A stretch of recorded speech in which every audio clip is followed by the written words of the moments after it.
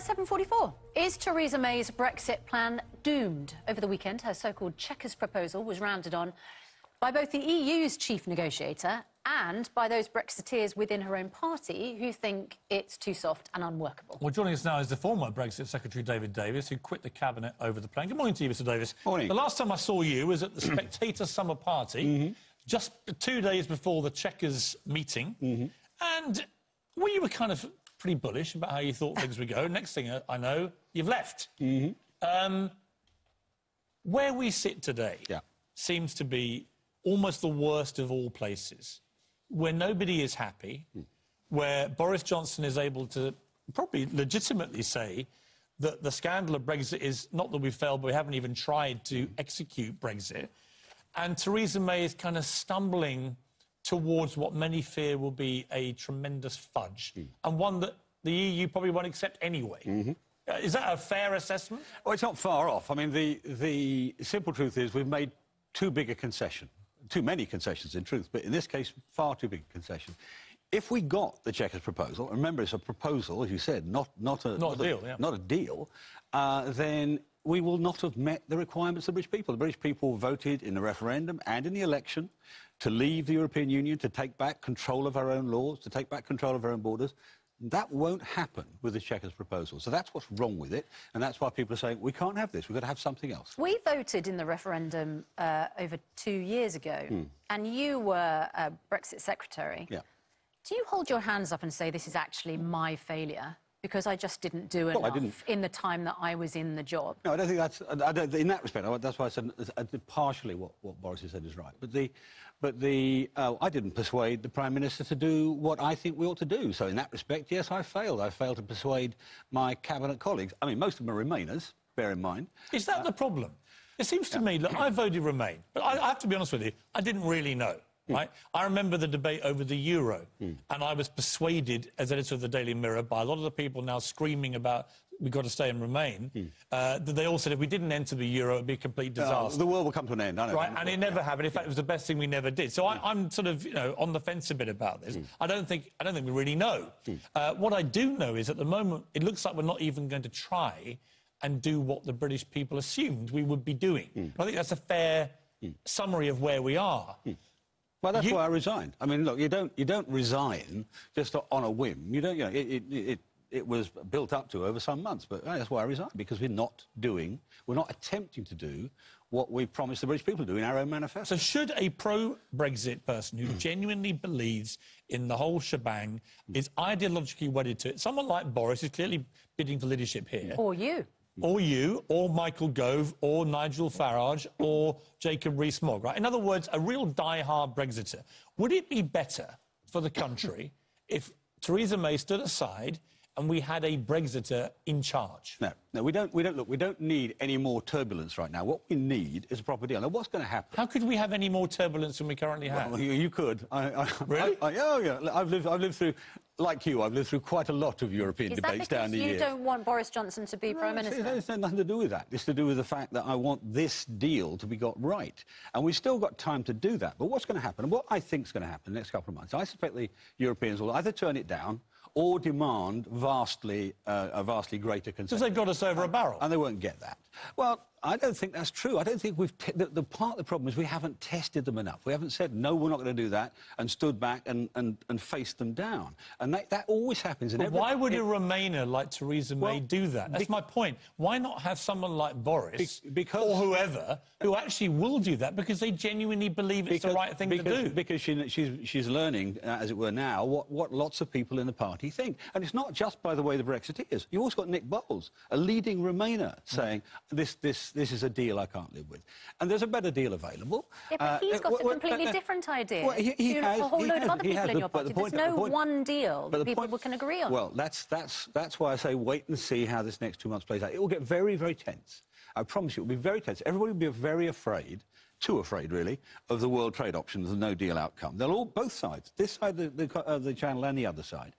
And what will happen is people then go back and say, OK, we're going to need to reset this. And what would reset it around is what Donald Tusk talked about 6 months or more ago, and that is a proper classical free trade deal, like Canada. What I've called Canada plus plus plus on this programme, or free trade plus is a better way of putting it, that's where we're going to have to land. And we'll have to abandon Chequers. But you've already said you couldn't persuade the Prime Minister of that. So how is she going to suddenly come up with that? Because, I mean, part of the thing I said, one of the things I said at Chequers in the debate that took place in Cabinet is, this is not the end of the argument. You're going to be asked for more. And you cannot conceivably give more. You've already given too much.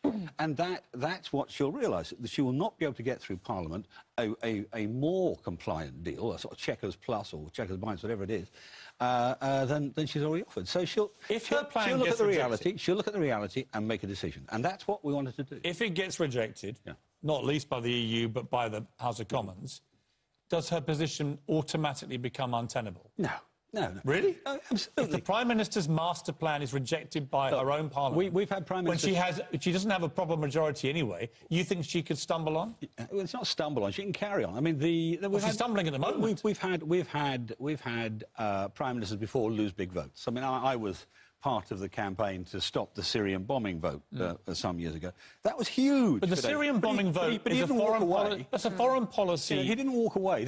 Well, this is foreign policy. But it's not. This is the fundamental future. This is a fundamental decision about the future of this country for the next generation. Of course. This is a far bigger deal for Britain than the vote on bombing in Syria. So that's why we should. So we haven't been here before. So that's why we should be focusing on the deal, not on personality politics. But I do think this gets in the way, bluntly. So should Boris not have done this today? Well, I've said already in the papers, I do not think we should conflate leadership issues with this big issue for the country, for a whole generation forward. But he is clearly making Boris will do what Boris will do. But is he right to be doing it? It's up to him. But what I'm saying is what matters in all of this is not the personality politics, it's the outcome at the end. And it's still perfectly possible to deliver that outcome, but there's going to be some argument to get there, and it's going to be quite tense. You couldn't deliver that outcome. You couldn't persuade the Prime Minister to sign up to what you believed in.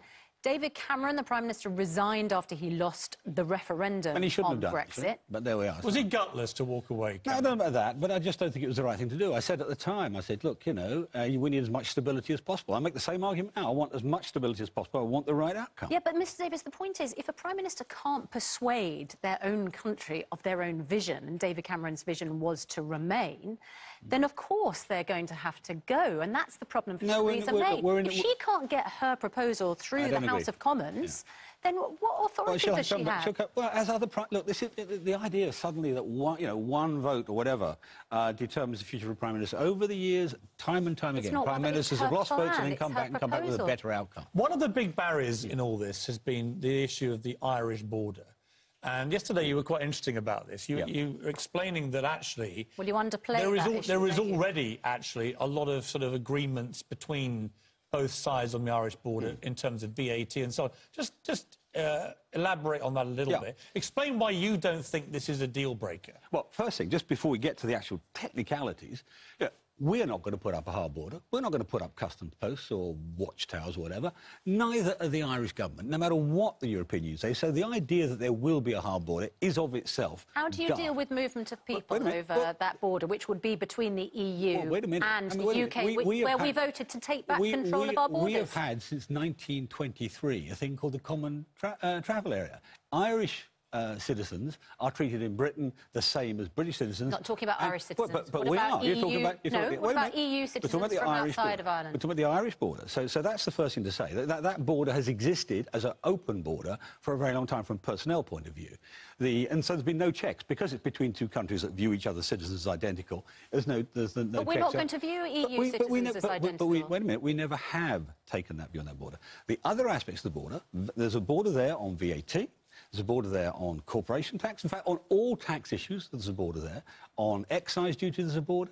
And so those things are done now without a visible border. They're done by cooperation between the Irish customs and the British customs, between cooperation between and the Garda... Garda... And is your sense of all the people you... Because clearly you must have been having lots of conversations about this. Yeah. Is your sense that behind the scenes, people that accept this, but actually it's a bit of a red herring, the Irish border, being used as a big stick it is being used as a big stick. It became hyper-political, and that's the difficulty here. When we were dealing with it as a technical issue, it was fine. It was December of last year.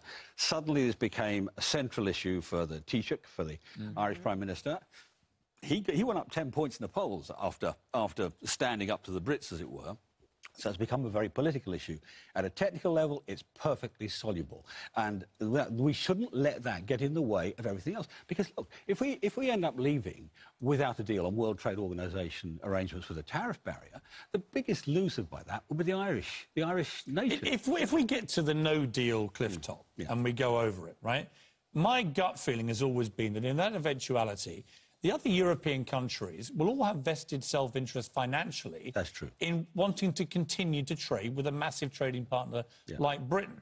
Is that your absolute firm belief? Yes, it is. I mean, I'm neither. There are dystopian views and utopian views of the no-deal outcome. I'm neither. I'm in the middle. There will be hitches. You know, some people will try to make a point. There'll be some queues at Calais and so on. But there are lots of other ports. You know, Zeebrugge, there's Rotterdam, there's Antwerp, all of whom will want to get in more business if one of the other ports doesn't work. So yes, it will be made to work. And everybody will make it work. Before we let you go, just want to mention the death of a great American politician, Senator John McCain, who died. I had the honour of interviewing him many, many times when I worked in America. And funny enough, in one of the interviews, I asked him, he had an amazing story, as we know. He was a Vietnam prisoner of war. He could have come out 2 years earlier. He's been tortured and beaten and so on, but he didn't. And this is what he told me when I said to him, what is the moment you'd relive again if you had a moment in time in your life?